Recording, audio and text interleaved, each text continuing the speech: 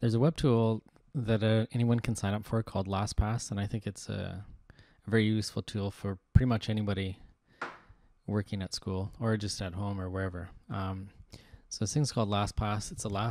It's a password manager program. So you go to lastpass.com, and it's a free service. There is some charges involved if you want it to run on your mobile device. I think you have to pay a yearly fee of like $10 or something like that. But essentially, what happens here is you make an account with LastPass, and then all your passwords are saved within this program. Not only does it save your passwords, but it creates it can create very secure passwords for you that you can use. And there's plugins for all the browsers like Chrome and Firefox and whatnot. The upshot for this is that you can have many different secure passwords. You don't have to reuse your passwords. You can have very secure passwords, and you don't have to know what they are. So, for instance, when I log into my ed, I have no idea what this password is. It's just a randomly generated thing from LastPass, and I don't have to remember it. I just go log on, done. When I go to the VSB sign-in for my emails, for instance, go to DW Smith, work account, and I do know what this password is because I have to enter it in for my email, but it could be a random generated thing. I just sign in, done. Here's the plugin for the LastPass. Let's suppose I want to sign into the what's it called, SFE. If you have to get a sub, I click on this, signs me in, done. I have no idea what that password is.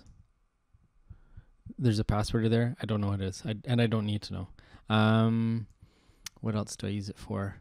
I mean, I use it for everything. I mean, like most people, or like a lot of people, I think I have like dozens, if not hundreds, of different passwords for all the little websites that I've signed up for.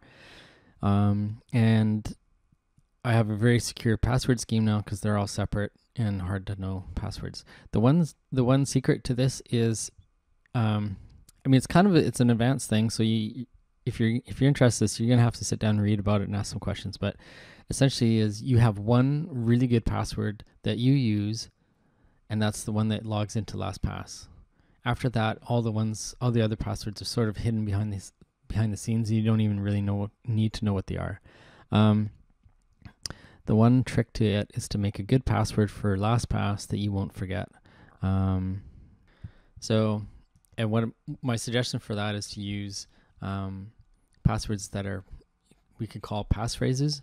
They're very long, so they're basically impossible to be guessed by even supercomputers, but they're easy to remember. So let's suppose you have a dog named Chuck. You could have something like, I love my dog named Chuck.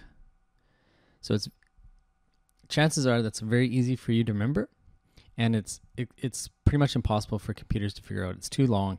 I know a lot of password security people say, well, you need some capitals, some little letters, some numbers, and some symbols. And it's true, but once you start getting over 12, 14 numbers of letters or whatever it is, once you get to that range, it's basically impossible even without having symbols. There's other ways to make that easier too. You can go ... I love my dog Chuck ... So, or you even start with a capital I. So, and then it's also using like actual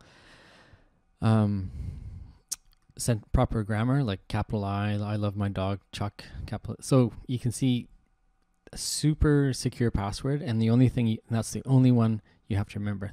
I guess that's why it's called LastPass. It's the last password you have to remember.